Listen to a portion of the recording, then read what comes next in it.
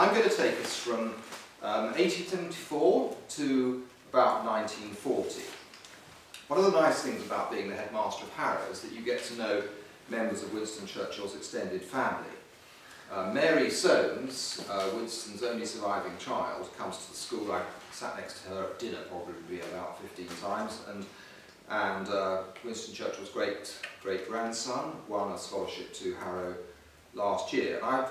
I've spent a little bit of time in the Churchill archive, where all his papers reside in Churchill College, Cambridge, despite the fact that most of those who have researched Churchill's life have in fact come from this university. And I've been pleased to know Winston Churchill's great Oxford biographer, Martin Gilbert, and several of the staff who worked for Churchill. I was once at a memorial service, a Churchill family memorial service, and I asked the elderly gentleman sitting next to me in the pew what connection he had with the family.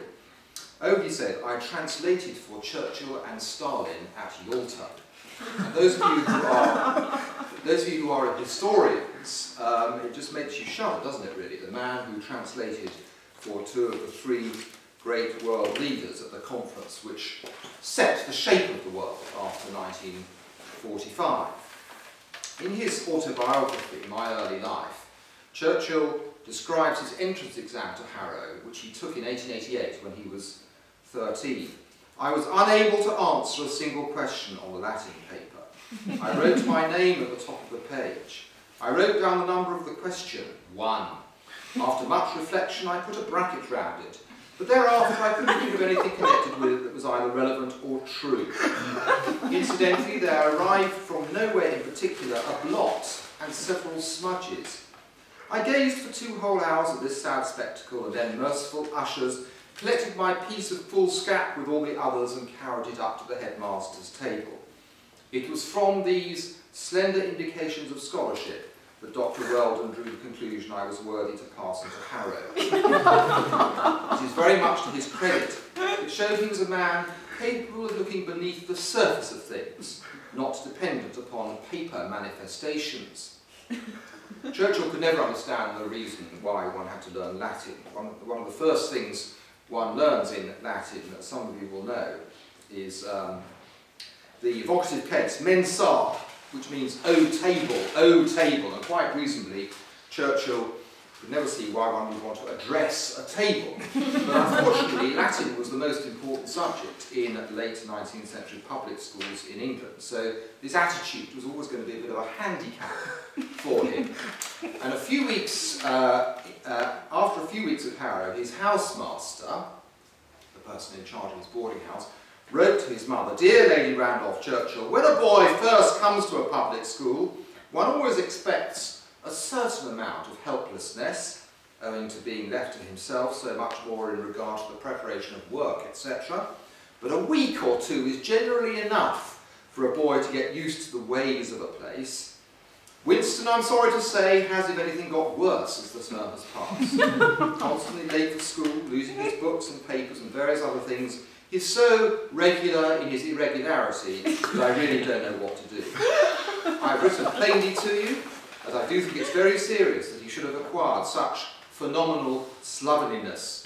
At his age, very great improvement is possible if he seriously gives his mind to conquering his tendencies, but I am sure that unless a very determined effort is made, it will grow upon him. He's a remarkable boy in many ways, and it would be 1,000 pities if such good abilities were made useless by habitual negligence. Winston Churchill wrote a huge number of letters as a schoolboy, most of which survive. For a person who spent much of his life dictating to secretaries, it's amusing to read in one letter to his mother, written when he was 14, Millbank is writing this for me as I'm having a bath. Millbank was then 16, and he went on to win the Victoria Cross, which is the top medal that you can get in this country for bravery. He won the Victoria Cross in the Boer War, and then 15 years later he was killed in action at Gallipoli. Most of Churchill's letters were requests for money. He wrote to his mother, who'd just been robbed in a casino in Monte Carlo. Darling Mamma, I'm terrified by hearing that you've been robbed of your purse. C'est dommage, because at the moment I must put in a request for un peu plus d'argent. I am quite well. I'm awfully excited about the fencing, which comes off on Tuesday. I've got lots of news, but won't write it all now. Don't go to that casino. Invest your money in me. It's safer. Darling Mummy, don't slang me about the shortness of this letter. You are a bird. Best luck, much love, Winston Churchill. Because he was so bad at Latin and maths, the two main subjects in Harrow at the end of the 19th century, he was put in the bottom form. By being so low in the lowest form, so long in the lowest form, I gained an immense advantage over the cleverer boys. They all went on to learn Latin and Greek and splendid things like that. But I was taught English. We were considered such dunces that we could only learn English. Mr. Somerville, a most delightful man, to whom my debt is great, was charged with the duty of teaching the stupidest boys that most disregarded thing, namely, to write mere English. He knew how to do it. He taught it as no one else has ever taught it. He had a system of his own. He took a fairly long sentence and broke it up into components by means of black, red, blue and green inks. Subject, verb, object, each had its colour and its bracket. It was a kind of drill. We did it almost daily. And as I remained in the bottom form 3 times as long as anyone else, I had 3 times as much of it. I learnt it thoroughly. Thus I got into my bones the essential structure of the ordinary British sentence. And when in after years my schoolfellows who had won prizes and distinctions for writing such beautiful Latin poetry and pithy Greek epigrams had to come down again to common English to earn their living, I did not feel myself at any disadvantage. So naturally I am in favour of boys learning English. I would make them all learn English, and then I would let the clever ones learn Latin as an honour and Greek as a treat. But the only thing I would whip them for would be for not knowing English, and I would whip them hard for that. And we sometimes forget that Winston Churchill won the Nobel Prize for Literature after the Second World War. In his biography, he describes the fact that in exchange for help with the Latin translations, he agreed to help a much older boy with his English essays. On one occasion, the older boy had been set a task of writing an essay on poetry. Winston told the older boy to pick up his pen and write to his dictation as he paced the room. "Poetry is the gilt on the gingerbread of life," he began. And the story continues with the headmaster quizzing the older boy on his essay and being surprised that he was unable to elaborate on any of the things in it. And Mr. Somerville was so impressed by an essay written by Churchill when he was 14 that he preserved it, and in 1947 he presented it to Harrow. It was presented to Harrow by his son. And written in 1889, it describes the imaginary invasion of Russia by a British army 25 years hence, in other words, in 1914.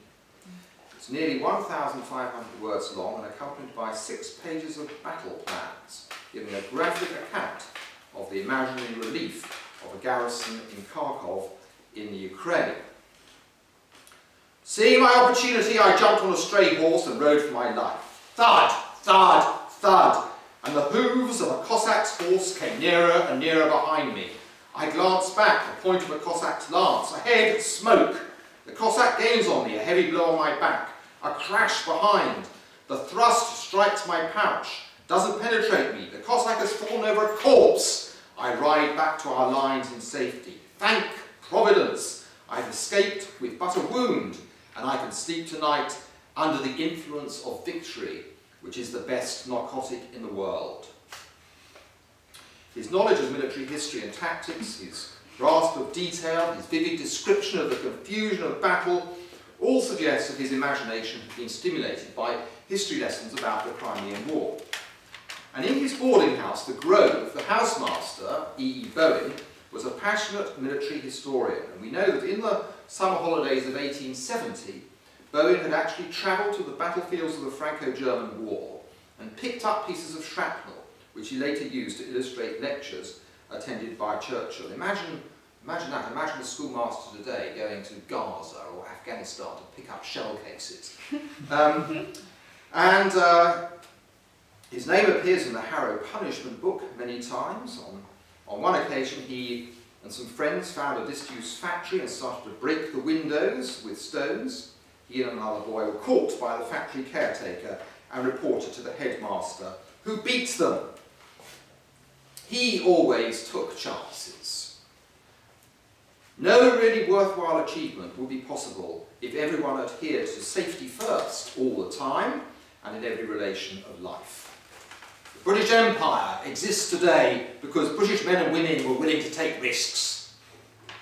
My brother and I were sent one summer by our parents on a so-called walking tour of Switzerland with a tutor. We climbed mountains. We climbed the Wetterhorn and the Monte Rosa. I longed also to climb the Matterhorn, but this was not only too expensive, but held by my tutor to be too dangerous. All this prudence, however, might easily have been upset by an incident which happened to me on the lake at Lausanne. I record this incident so that it may be a warning to others. I went for a row with another boy a little younger than myself, and when we were more than a mile from the shore, we decided to have a swim, pulled off our clothes, jumped into the water and swam about in great delight. When we had had enough, the boat was about 100 yards away. A breeze had begun to stir in the waters. The boat had a small red awning over its stern seats. The awning acted as a sail by catching the breeze. As we swam towards the boat, it drifted further off. After this had happened several times, we had perhaps halved the distance, but meanwhile the breeze was freshening and we both, especially my companion, began to be tired. Up until this point, no idea of danger had crossed my mind. The sun played upon the sparkling blue waters, the wonderful panorama of mountains and valleys, the gay hotels and villas still smiled. But now I saw death, as I believe I've never seen him. He was swimming in the water at our side, whispering from time to time in the rising wind, which continued to carry the boat away from us at about the same speed as we could swim.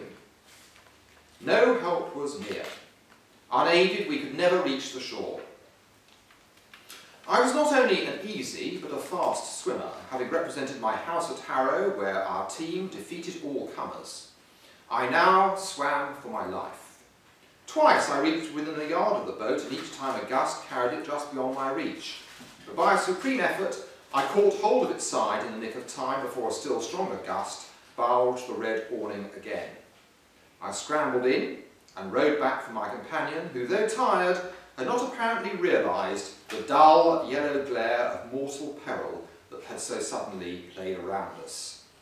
I said nothing to my tutor about this serious experience, but I've never forgotten it. He was very good at art at school, something he took up again when he was 50. When I get to heaven, I intend to spend a considerable portion of the first 1,000,000 years in painting, and so get to the bottom of the subject. He didn't like team games, preferring individual sports. There's no record of his ever having played cricket or Harrow football, the two main team sports. He just went off by himself a long cycle ride or wandered country lanes in search of adventure. He had an excellent memory. The school had a competition for reciting 1,200 lines, 1,200 lines of a poem. The boy who made the least mistakes won, and anyone could enter it, but it had always been won by a sort of 17, 18-year-old. In his first year at Harrow, Churchill beat the entire school to win the prize. He was good at swimming and fencing, where he won the public schools championship. But he still felt a failure. And the reason was that his parents never praised him. They never said, "Well done." Winston Churchill's non-relationship with his father, who was Chancellor of the Exchequer in this country, is illustrated by the fact that after a long dinner with Churchill's own son Randolph in the 1930s, alone at Chartwell, their house, Winston said, "We have this evening had a longer period of conversation together than the total with which I ever had with my father in the whole course of his life." And Winston Churchill's mother, Jenny, who was the daughter of a rich American, famously beautiful, but neither a good wife or mother, And Winston Churchill wrote in his autobiography, "My mother made a brilliant impression upon my childhood's eye. She shone for me like the evening star. I loved her dearly, but at a distance." Typical Victorian parents. And this is borne out by Winston Churchill's letters home from Harrow, which are full of hoping for visits which never took place, of wishing for more attention in the future, and being shunted around rather than being automatically welcomed home in the holidays. He was keen on the cadet force at Harrow, which the army still runs in our schools as a way of recruiting potential soldiers, and at Harrow it's called the Rifle Corps. And in fact, his father decided that Winston Churchill should join the army. This orientation was entirely due to my collection of soldiers. I had ultimately nearly 1,500. They were all of one size, all British, and organised as an infantry division. The day came when my father himself paid a formal visit of inspection. All the troops were arranged in correct formation for attack. He spent 20 minutes studying the scene with a keen eye and captivating smile, and at the end he asked me if I'd like to go into the army. I thought it would be splendid to command an army, so I said yes at once, and immediately I was taken at my word. For years I thought my father, with his experience and flair, had discerned in me the qualities of a military genius, but I was told later that he'd only come to the conclusion that I was not clever enough to go to the bar. However that may be, the toy soldiers turned the current of my life. Henceforth, all my education was directed to passing into Sandhurst, which means going to the army. Everything else I had to pick up for myself. And so in 1890 he took the preliminary exams for the British Army, and luck played a part in this exam, because the night before the exam he'd drawn a lot from the list, the name of one country to revise for the geography paper. Darling Mamma, I can't judge whether or not I passed the exam, but I can tell you I'm very contented with the result. Last night I thought I would try and see if I could learn the right map. Therefore I threw all the maps, their names on little scraps of paper, into my hat, and I drew out one with my eyes shut. New Zealand was the one, and New Zealand was the very first question on paper. But unfortunately he failed the main entrance exam in Sandhurst twice. So he was taken to a crammer. He applied to the cavalry rather than the infantry because it had a lower pass mark. On his first 2 attempts he'd done well in history and chemistry, but badly on all the other papers, and he had to choose one of maths, French and Latin. He was bad at all of these, but he had to choose one. And in the end he chose maths. All my life, from time to time, I have had to get up disagreeable subjects at short notice, but I consider my triumph, moral and technical, was in learning mathematics in 6 months. At the first of these 3 ordeals, I got no more than 500 marks out of 2,500 for mathematics. At the second, I got nearly 2,000. I owe this achievement not only to my own back to the wall resolution, for which no credit is too great, but to the very kindly interest taken in my case by a much respected Harrow master, Mr. C.H.P. Mayo. He convinced me that mathematics was not a hopeless bog of nonsense, and there were meanings and rhythms behind the comical hieroglyphics, and I was not incapable of catching glimpses of some of these. So he passed. And the day he got the results, his father wrote to him, "My dear Winston, I was rather surprised at your tone of exultation over your inclusion in the Sandhurst list. The first incredibly discreditable feature of your performance was missing the infantry, for in that failure is demonstrated, beyond refutation, your slovenly, happy-go-lucky, harum-scarum style of work for which you have always been distinguished at your different schools. Never have I received a really good report of your conduct in your work from any master or tutor.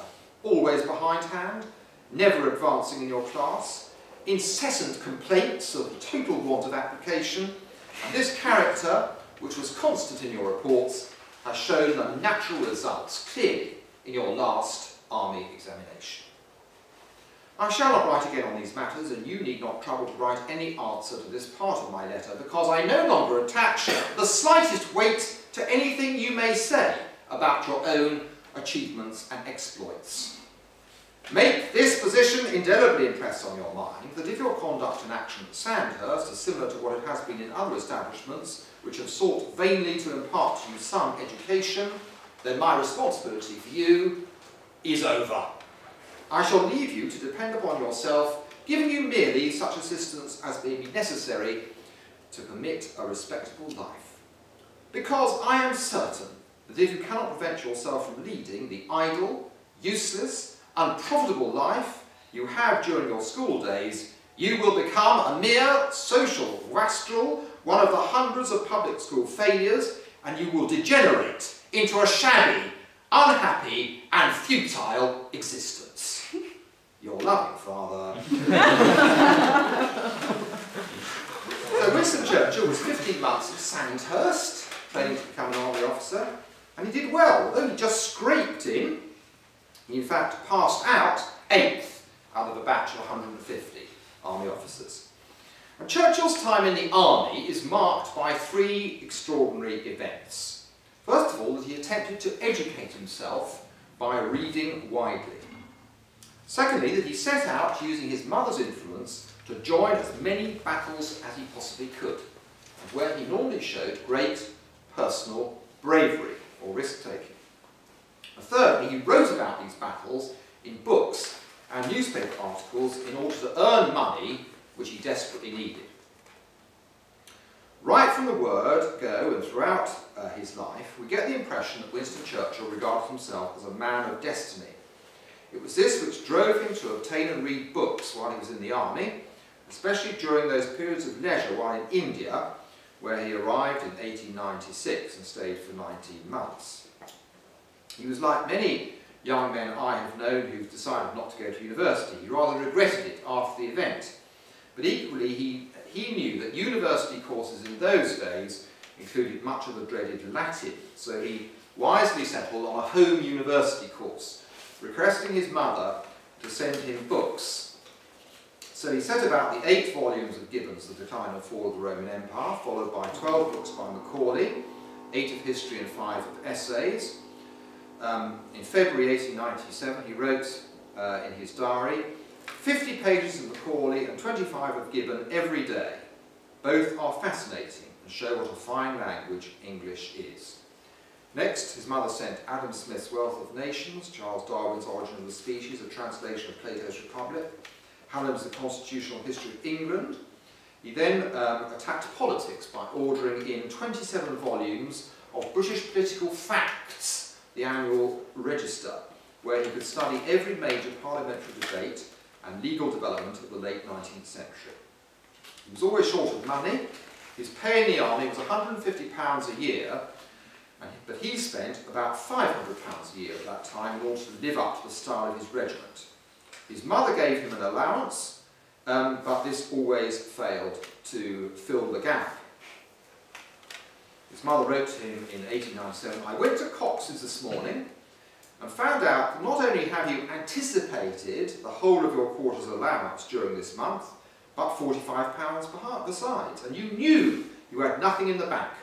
The manager told me that they'd warned you that they wouldn't let you overdraw. I must say, I think it's too bad of you. Indeed, it's hardly honourable, knowing as you do that you are dependent on me, and I give you the biggest allowance I possibly can and more than I can afford. Throughout his life, Churchill followed 2 rules about money. First of all, that expenditure should be determined by needs rather than resources. Secondly, when the gap between expenditure and income became too great, the solution was always to increase income rather than reduce expenditure.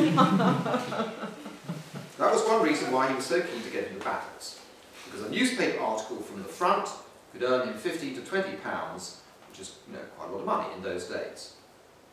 So in 1897 he heard that there had been an uprising against the British by Pathan tribesmen in the Swat Valley, close to the border with Afghanistan, and a punitive expedition was planned, and he immediately contacted the commander, who he'd met at a party actually the year before. He got no reply. Undeterred, he set off for what was then a 5-week journey on his own to the northwest frontier at his own expense. When he arrived, the commander said there were no vacancies, but he could join them as a journalist. And he was with that army for 6 weeks, and in that time wrote articles for the papers, and his first book, The Story of the Malakand Field Force, which earned him £600, which is about £30,000 in today's money. The next year he moved on to another war in Sudan, which the army wished to reconquer in revenge for the murder of General Gordon of Khartoum 13 years earlier. The problem was that the commander, Sir Herbert Kitchener, was strongly opposed to his joining, regarding him as, quite rightly actually, as publicity seeking. Back in England on leave, Churchill contacted the Prime Minister to support him, and eventually he was allowed to go on his own expense, on the understanding that if he was killed or wounded, then no charge of any kind would fall on British Army funds. So once again, off he went on his own, and he arrived in time to join the Battle of Omdurman against the Dervish, taking part in one of the last cavalry charges that the British Army ever did. And he claimed that he killed 3 men for certain, 2 others possibly. That was in September 1898. And by October he was back in England writing his account of the battle, the River War. And at that point he decided to leave the army and set about trying to win a seat in Parliament and earn money by writing and lecturing.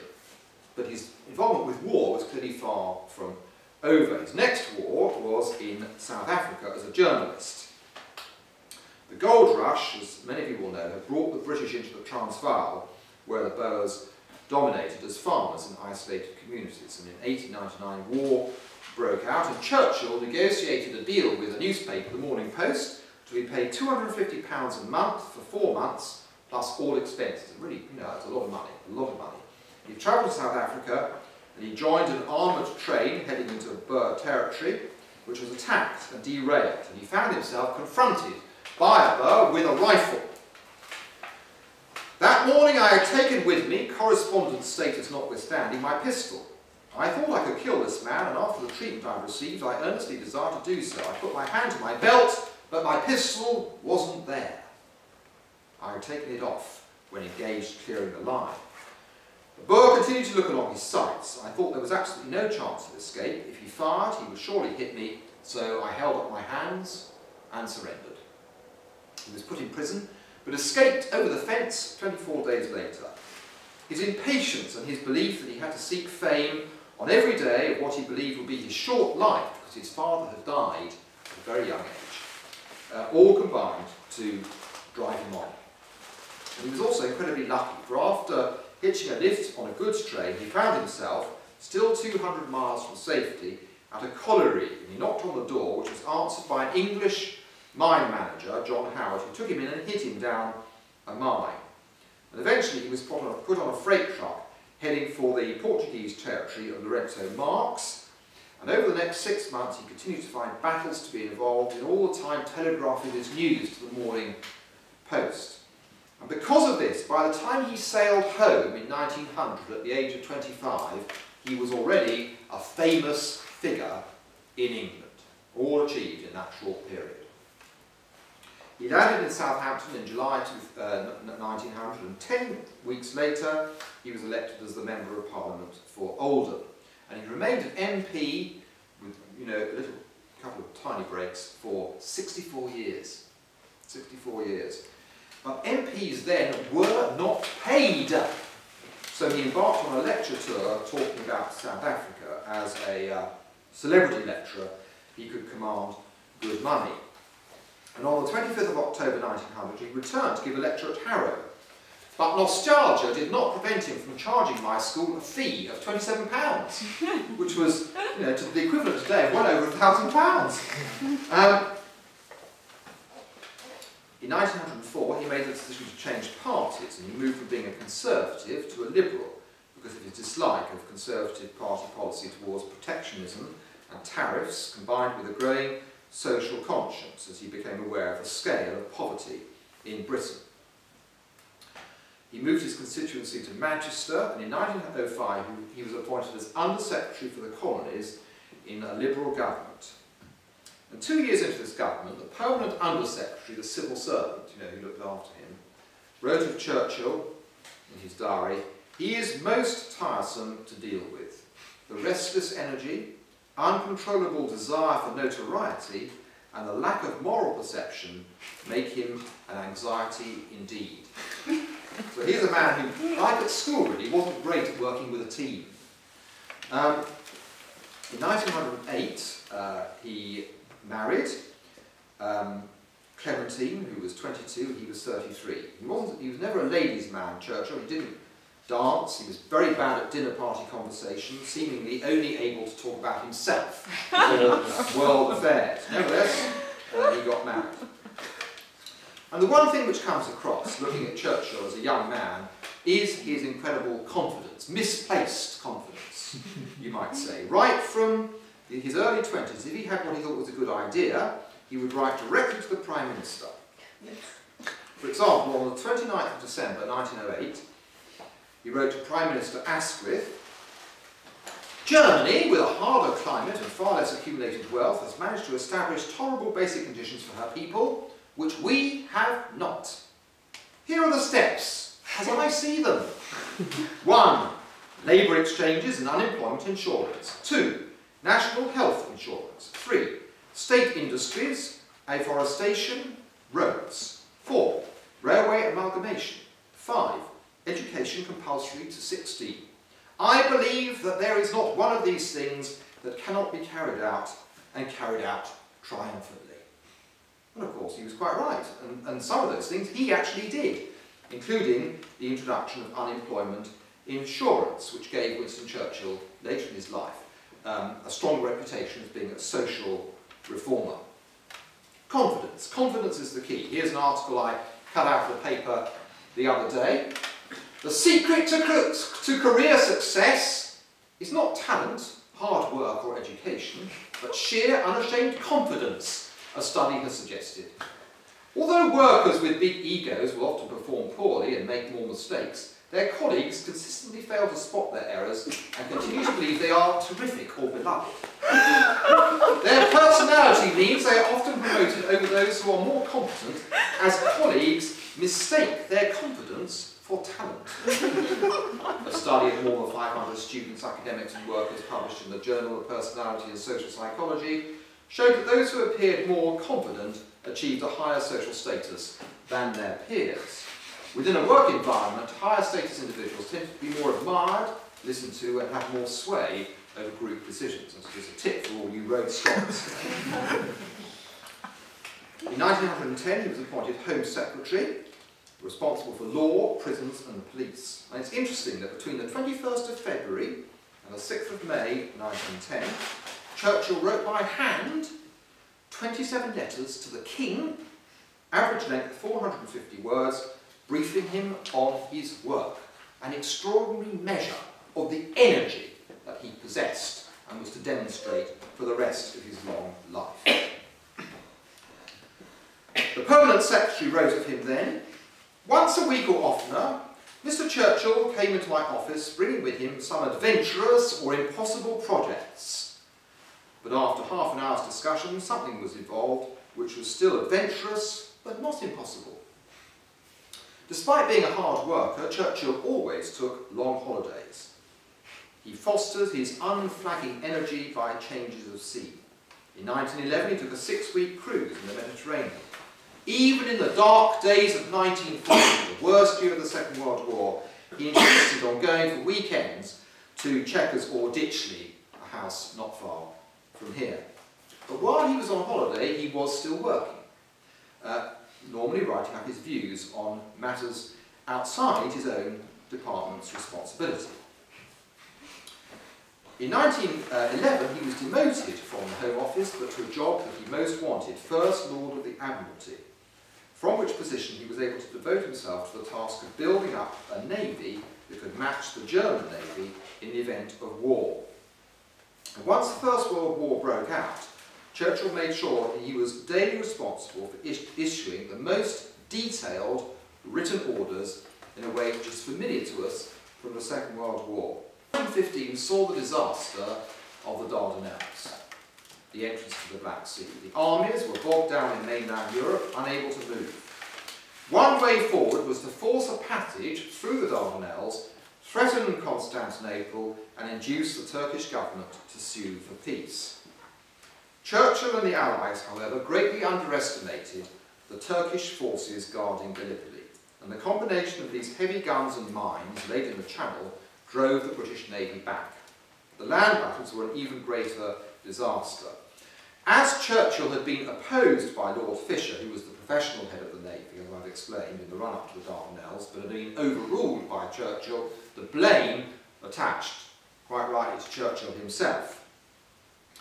And as Winston faced the sack, his wife wrote to the Prime Minister, "Winston may, in your eyes, and in those who have worked with him, have faults, but he has a supreme quality which I venture to say very few of your present or future cabinet possess, the power, the imagination and the deadliness to fight Germany."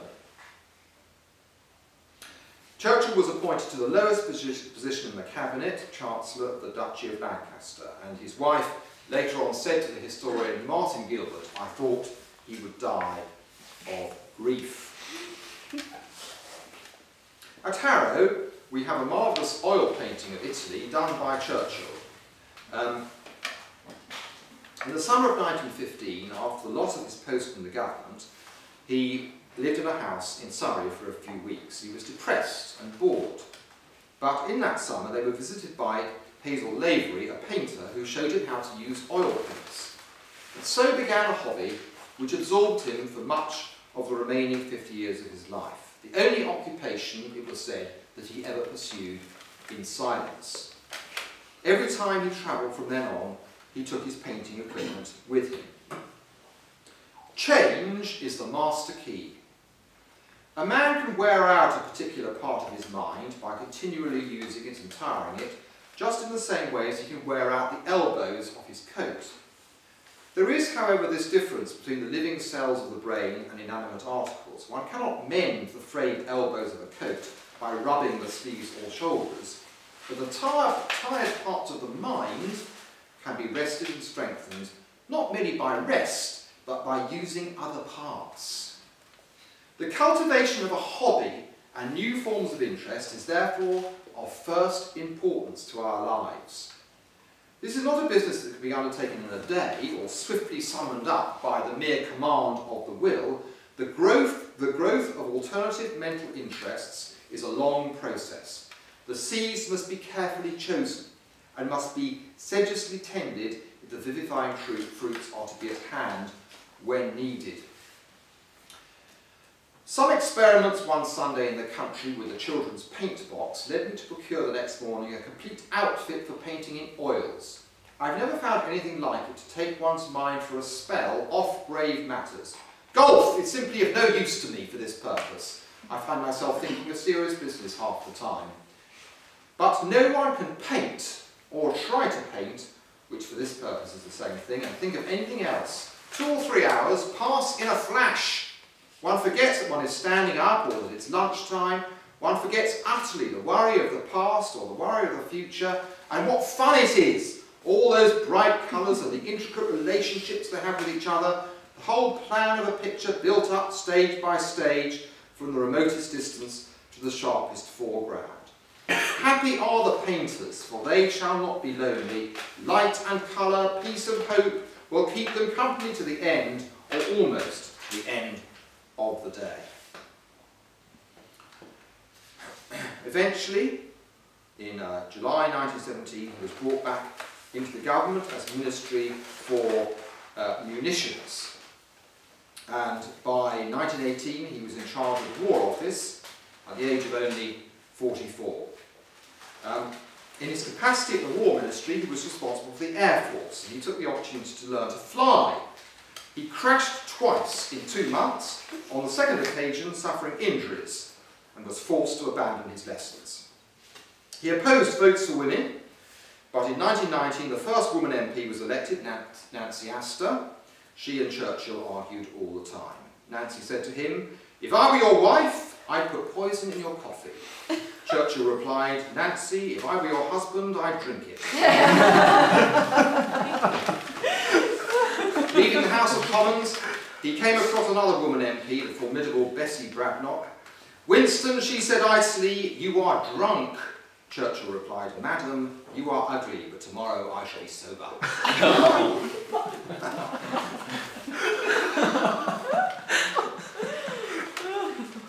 In 1924, he won the seat as an MP at Epping in Essex and was appointed Chancellor of the Exchequer. As in all his jobs, he was explosively energetic. And Neville Chamberlain, a future Prime Minister, wrote of him, "I like his humour and vitality, I like his courage, but not for all the joys of paradise would I be a member of his staff. Mercurial, a much abused word, but it's a literal description of his temperament. You never get a moment's rest. I never know at what point he'll break out. His decisions are never founded on exact knowledge, nor on careful prolonged consideration of the pros and cons. He seeks instinctively for the large and preferably the novel idea, such as capable of representation by the broadest brush. Whether the idea is practicable or impracticable, good or bad, provided he can see himself recommending it plausibly and successfully to an enthusiastic audience, it commends itself to him." In 1929, the Labour Party won the election, and between 1929 and 1939, 10.5 years, Churchill was out of office. And during that time, he did a lot of his writing, including the multi-volume The World Crisis about the First World War, and My Early Life, his best book. And from this time on, Churchill employed researchers for his books, as well as secretaries. Churchill would write out the factual material, they would then check it, he would then dictate the book, often out of his head, but then very carefully correcting it. And all of this work was normally done either in bed or standing at a special sloping desk, which he acquired for that purpose. And Mary Soames told me about the secretarial activity at Chartwell, their house, sometimes 2 or 3 secretaries working there in any one day, shifts beginning after breakfast and continuing with breaks for Churchill's lunch, afternoon nap and dinner until after midnight. And in this way he maintained an unbroken pace of dictation for books, speeches and articles. And this mass of considerable correspondence was almost dealt with, his mass of considerable correspondence was also dealt with mostly by dictation. Randolph Churchill, his son, told Martin Gilbert, "I remember how on a very hot train journey in California, he shut himself up in a small compartment and wrote an article. In 2 or 3 hours he wrote an article of about 3,000 words, which he read to us at dinner. He didn't do this so much because he needed the money, he had a sense of guilt, which he felt he must expiate. I remember complimenting him on the article when he read it to us. You know, I hate to go to bed at night, feeling I've done nothing useful in the day. It's the same feeling as if you'd gone to bed without brushing your teeth." His political isolation was made much worse in the early 1930s by his opposition to self-rule for India. And then in December 1931 he had a terrible car accident in New York, where he got out of a taxi, and because he was used to traffic driving on the left, he looked the wrong way and stepped out in front of the car, travelling at about 30 miles an hour. And as he explains in the article he wrote about it, anyone else really would have been killed. But there he was. So he had 3 serious setbacks at this point. He had the Wall Street crash, which removed much of his investments, loss of office, and now a serious physical injury. But he kept going. Another interesting point about Winston Churchill in these years is that despite needing money, he was a keen gambler. Martin Gilbert quoted his son, "In 1935, when staying at the Château de l'Horizon in the south of France, I went one night with my father to a casino in Cannes. By 5 in the morning, I had won £200 and my father 500. That's £25,000 by today's money. We left the casino but couldn't find a taxi.